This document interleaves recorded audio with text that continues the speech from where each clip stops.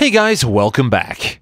While the RG35XX looked okay, Anbernic could have brought it to the next level had they used a bit more colour.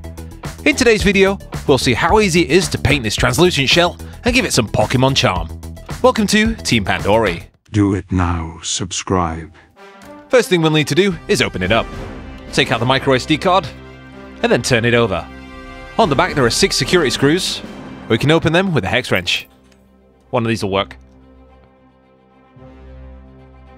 Once those are out, we'll use a guitar pick along this seam to pry open the case.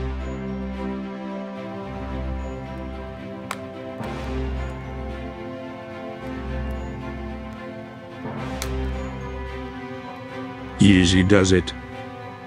I am going to get a cup of tea with Beverly. John, look out. And hey presto, we're open.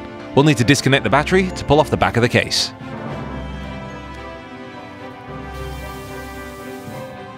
We can then remove these buttons on the side, then unplug the speaker cable. The board is held into the shell by 6 screws. For this you can use a small posi driver.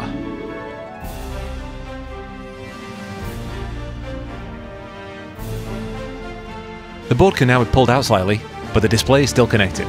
We can remove the cable by pulling back on the plastic tab and then feed it through. We can now remove all the buttons and the membranes.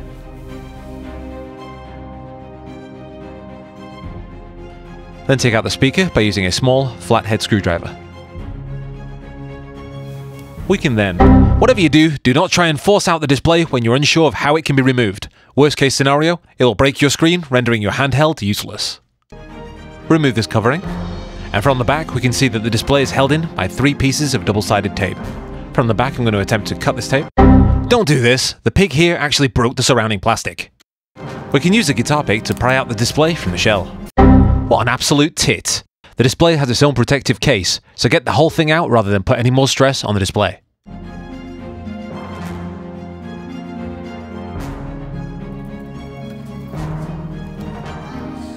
And at last, we can pull it out.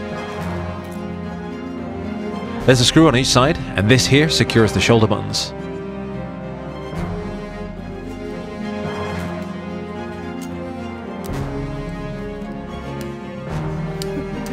The battery is stuck into the inside of the case with double-sided tape. We'll try using the pick to break the tape, and again, pry the battery out. Peel off the sticker easily by applying heat with a hairdryer. And before adding any paint, we can give it a good clean.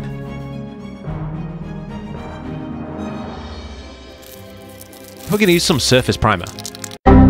What an absolute twonk! While it's a good idea to use primer before painting, if you want a translucent effect, you should use clear primer and not grey or white.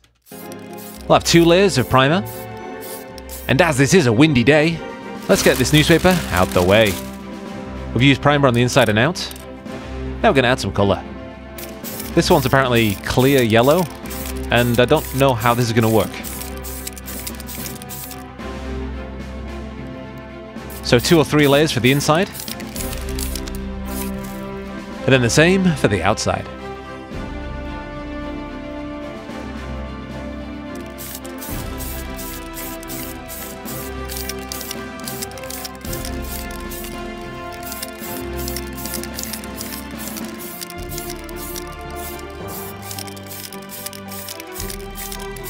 After around 3 layers of yellow, we're going to use 2 layers of clear.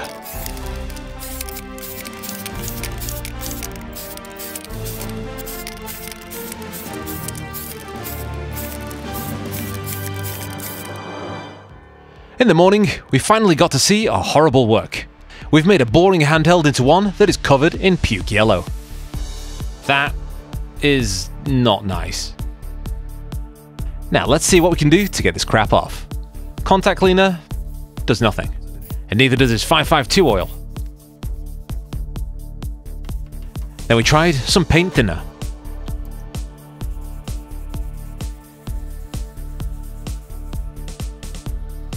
It might need a good soak.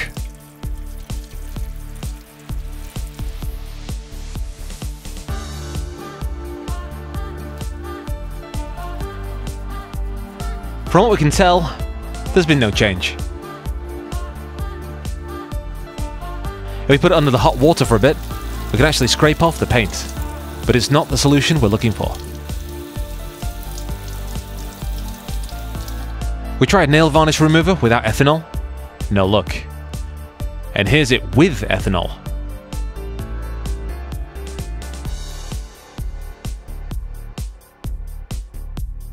Jackpot.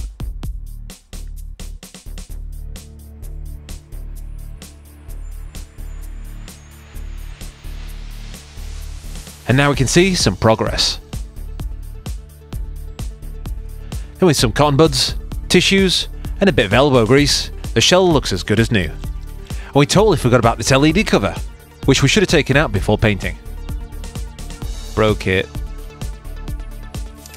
As a quick experiment, we decided to use the clear yellow to see what the case would look like without the primer. Still a disaster. At this point, we didn't care at all. So here's what happens when we use the cheapest acrylic paint in the shop. It's apparently for wood and metal, and yeah, it's a thick disaster. More time wasted. There are also some parts in the plastic that are broken, so use some super glue to mend it, and then some water and sandpaper to smooth it down, ready for painting. And this time, we're only going to paint the outer shell.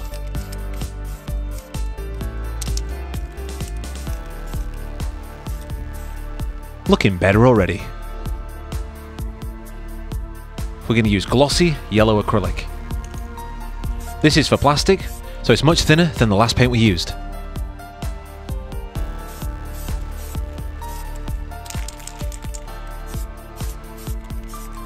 And 2 more coats of clear to protect the job.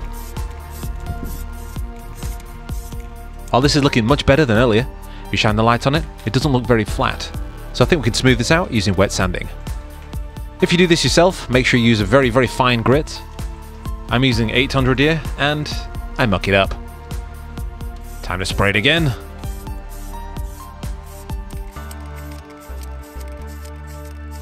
Time for round 2. Shit. At this point, I'm completely fed up. I do not want to touch paint again. Maybe we can use a pen. Do. Ah. As our shell now has had multiple layers of paint, our buttons don't fit, so we use a file to clean out the holes, and then accidentally snap one of the speaker wires. Solder. And now I can screw everything back together, then find a piece of plastic that's broken off from the shoulder button. But we have good news. 1 extra screw. To fix the painting imperfections, we decided to go with some Pikachu stickers. Pikachu! Pikachu!